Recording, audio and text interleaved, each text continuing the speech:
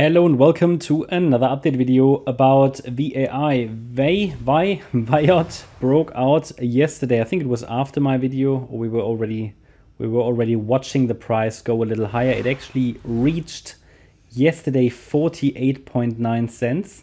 So we're getting closer to that minimum target I defined for circle wave 3 in this bullish structure. It starts to look a little bit like FET, but still weaker. So quite choppy price action, I have to say. We don't get the same sentiment at the moment that, for example, FET or EDGX generated. So VAI still has a little bit more room to the upside, a little bit more momentum is needed, really, to the upside to really get to these targets.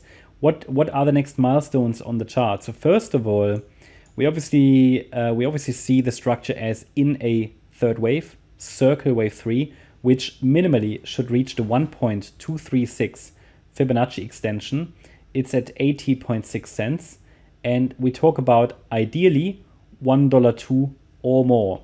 For me, there's a minimum target, which is really the bare minimum to consider it a third wave. And that's, as I said, 80.6 cents. And yeah, then the ideal targets, they basically start at $1.02. That's where I would like to see the price get to. We're currently most likely still in wave 3 of circle wave 3. Current price action supports that idea further, but the wave 5, the wave 5 of 3 here could still get maybe one more high, but the microstructure is getting quite choppy.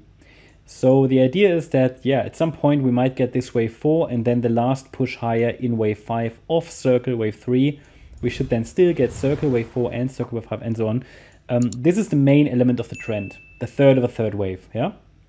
So this is normally where it should start to go a little bit parabolic. It starts, but it's not a bit less a little bit weaker than I'd like it to be, in third wave to really believe it. But yeah, we're getting there. Yesterday we broke out of this sideways structure there, and I have adjusted the micro support range. Basically what we do, we are measuring the length of the current third wave. That is the micro support for the fourth wave. I'm not saying the wave 4 here starts at the moment, but if the price dips into the orange support region, it is worth observing if there is a reaction to 37.6 cents, 31.7 or 27.6 cents. These are the nearest Fibonacci support levels to which the price could react, and then ideally we're moving higher.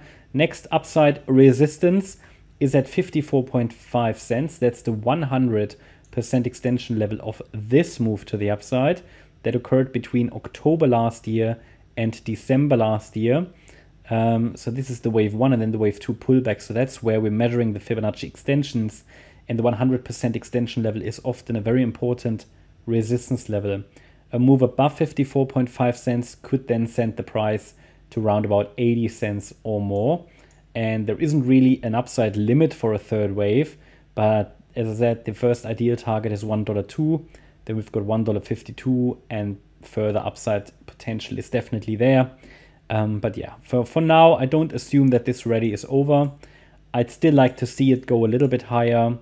And yeah, the support area is clear. So as long as support is holding, this structure does not need to change. So just a quick update about VAI. Hope you liked the update. If you did, please hit the like button, leave a comment, and subscribe. And if you really like the content, then please check out the channel membership. Also, make sure that you follow us on Instagram and Twitter for additional content. Thanks a lot for watching. Bye-bye.